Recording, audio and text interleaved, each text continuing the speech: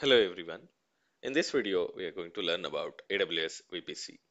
Along with VPC, we will also learn some other AWS networking concepts like subnets, internet gateway, route tables, inbound and outbound rules, etc. Okay. So before I give you the formal definition of VPC, let me try to give you an idea of what VPC is using a simple analogy. Okay. So I'll use this analogy of parking lot, which I found very useful to understand VPC. Okay, so let's assume that you own this parking lot, and this parking lot is inside a big city. Okay, and the big city is the AWS, and this parking lot is what you own inside that city. Okay, so now let's assume that you decide to put a fence around this parking lot, and this fence will become your VPC. Now, once you put a fence around this parking lot, the resources or like the vehicles inside this parking lot will not be able to go in and out of this parking lot without your permission. Okay, so imagine that these vehicles are the resources, the AWS resources that you have in your VPC. Okay, so what if you want a few of your resources to communicate with the outside world? Then you use something called as internet gateway. Okay, so now the resources inside your VPC or the vehicles inside your parking lot will be able to go in and out of this parking lot or VPC using this internet gateway. Okay, now inside your VPC, if you observe, there are three logically like isolated sections. Okay, so these isolated sections are called as subnets. Now, if you observe, only these two like sections have the route to go in and out of the VPC through Internet Gateway, and these two sections will be called as public subnets, and this section, which does not have a way to go in and out of the VPC, will be called as private subnet. Okay, so you will deploy all your resources like the web app servers or the ones which need to interact with the outside world inside public subnets, and maybe the resources which you want to like have a additional layer of security like your databases or uh, any other resources inside private subnet. Okay, so I hope this analogy helped you to kind of understand what VPC is and what the subnets are and what internet gateway is. Okay, so now let's dig into the formal definitions of VPC subnets and try to understand it in more detail. So, firstly, in AWS, we have like what is called as regions. So, AWS infrastructure is firstly divided into regions. So, let's assume you are using a region called like US West 1, US West or US East or AP Northeast, whatever. Okay. So, this is the region, and inside the region, you will have what is called as availability zones. So, like US East 1, US East 2, and US East 3, things like that. Okay. So now your VPC is, but like it spans across the availability zones, but is inside a particular region. Your VPC cannot be like, I mean, in two regions, right? So the VPC is limited to a particular region, but it can span across the availability zones. Now, inside VPC, like we discussed previously, we can have a private subnet and public subnet. Okay, so in each, but if you notice here, the subnets are limited to a particular availability zone. The subnet cannot span across, like it cannot be across two availability zones. Okay, so now in each availability zones, we can have a private subnet and a public subnet, and we will have an internet gateway for one internet gateway for the entire VPC.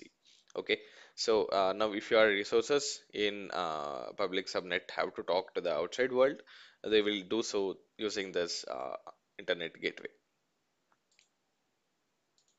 Okay, so if you notice here, your actual resources like EC2 instances or RDS databases or whatever, they will be present inside the subnet. Okay, they can be present inside a public subnet or a private subnet depending on your use case.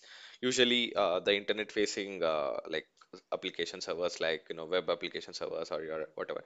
So those will be deployed in a public subnet, and the backend systems like your databases and things like that, which don't need to be exposed to the internet and which only need to talk to your applications, will be deployed in a private subnet for extra security. Okay, so this is where your actual resources will be, and these will communicate with the external outside internet using the internet gateway.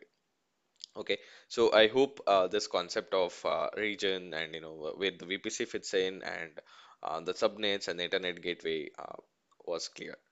Okay, so now let's go to AWS console and see some of these things in real life. Okay, so I'm inside my AWS console. Let me search for VPC. So here inside VPC, you will see like, I mean, there is VPC subnet. So if you click on your VPCs, uh, your AWS account always comes with a default VPC. So you can also create additional VPCs if you want, but this is the default VPC that your AWS account comes with. Okay, so if you click on this VPC, uh, there is all the details here, and there is something called as CIDR. So we will discuss this CIDR or CIDRs in more detail shortly. And if you click here, we have subnets. So these are all the default subnets that come with your default VPC. Okay, and if you see here, this is internet gateway.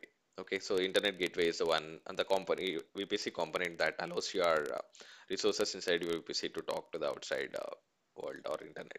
Okay, so if I select one of these subnets here and go to the route table, if you see there is a route like for the internet gateway. So this means that this subnet will be able to communicate with the outside internet. Okay, so which means that this is a public subnet. So all the subnets like which come default with your default VPC are public subnets. You can create a private subnet if you want. Okay, now let's try and create an EC2 instance. So if I go here and click on instances, there are no instances running. Let me click on launch instance. And here, if you scroll to the bottom, here you will see something called as network settings. So here in network settings, you will have to select like the VPC in which you want to create this instance in. Here, since I have only one VPC, it's selecting the default VPC and the subnet that you want to deploy. So if you want to like create a new private subnet and deploy it inside that subnet, you can do so. And you can like auto assign the public IP, and you can create the security groups. We will talk about security groups later. So just to give you a small idea, so security group is what defines like who can communicate with your EC2 instance or your like any AWS resource, like the inbound rules and the outbound rules, etc. So we'll talk about this in detail in a later video, but this video is to just give you a like basic sense of what AWS networking is and what is the concept of VPC. Okay. So yeah, so whenever you're creating any server or like EC2 or database, you will always have to select the VPC in which you will deploy it and the subnet and all those security groups and everything. So this is how the AWS networking works. So yep, I hope you got a basic understanding of what AWS VPC is and a few other concepts. So in the next videos, we will dig into each of these concepts like subnets and route tables, internet gateways, and security groups, etc. in more detail. Okay, so that's it for this video, and I'll see you in the next video.